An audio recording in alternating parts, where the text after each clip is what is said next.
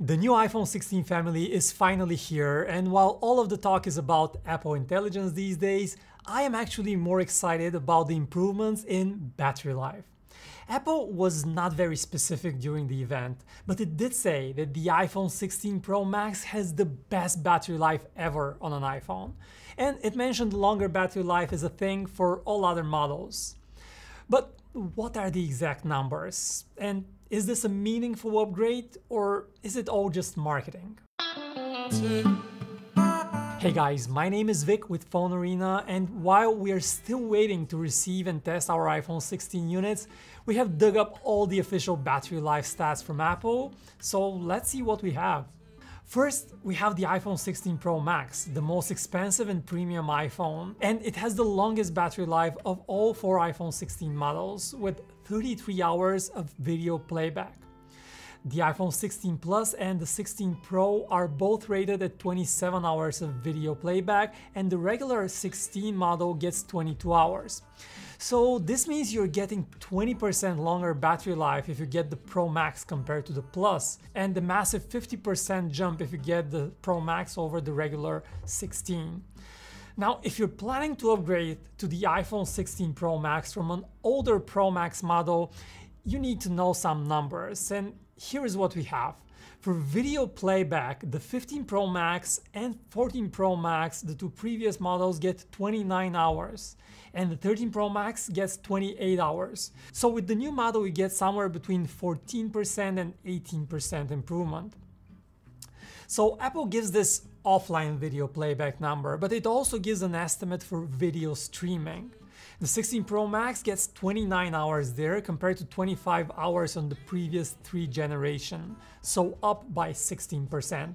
And finally, the 16 Pro Max gets 105 hours of audio playback, up from 95 hours on the previous models, so that is up by 11%. So if you look at things in total, you can expect around 15% longer battery life on the 16 Pro Max if you're upgrading from an older Pro Max model. Now, what about the smaller 16 Pro model? Well, it actually seems to get the biggest upgrade compared to older Pro models. So here are the numbers for the 16 Pro. For offline video, it gets between 18% and 22% longer battery life. For video streaming, it's up by 10%, and for audio playback, it gets a sweet 13% boost. And again, this works out to somewhere around 15–16% improvement compared to previous Pro models. Now the big question is, what happens to the 16 Plus? This model seems to be the most neglected one in the series, and rumors even claim it has a smaller battery than before, which is very hard to explain because the design is so similar. We have to see about that, but Apple estimates that it is a tiny bit better in terms of actual battery life. It has 24 hours of video streaming versus 20 hours on the 15 Plus and the 14 Plus. However, offline video is 27 hours, only 1 hour better than before, and it is rated to last 100 hours of audio playback, which is exactly the same as the previous 2 models. Overall, not much of a reason to upgrade with the new 16 Plus if you want longer battery life. And finally, you have the regular iPhone 16 model, which actually gets the worst battery life of all 4 new models, but it has also improved a bit from previous models. It gets 22 hours of offline video, up from 20 hours on the previous 2 generations, and for video streaming it gets 18 hours, which is again 2 hours more than the predecessors. While for audio playback it is estimated to last 80 hours, which is the same as the iPhone 15 and iPhone 14.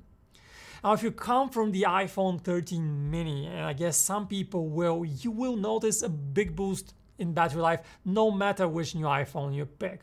Even the iPhone 16 lasts nearly 50% longer than the mini. So overall, what Apple has done this year is separate the regular iPhone 16 and the 16 Plus more from the Pro models, which are now clearly getting not only just Pro features but also longer battery life.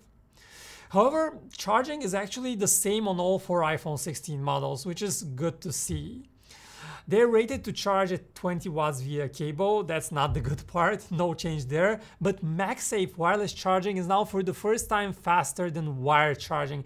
This is just wild. It's the first time we see a company focus so much on wireless charging. In order for all of this to work, you need to get a new MagSafe charger though, so you need again to spend around $50, and it needs to be connected to a power brick that can deliver at least 30 watts of power if you want to get those full speeds. And the upgrade there in terms of numbers is that you now get a 50% top up in half an hour using MagSafe. Well, previously you only got around 30% to 35% in 30 minutes. The iPhone 16 series battery sizes remain a mystery still. Apple does not disclose those numbers, but the phones are coming next Friday and we will learn the battery size with the first teardown, so stay tuned for that information. Don't forget to subscribe to our channel PhoneArena. We have reviews and comparisons coming. Thanks for watching, and I'll see you in the next one.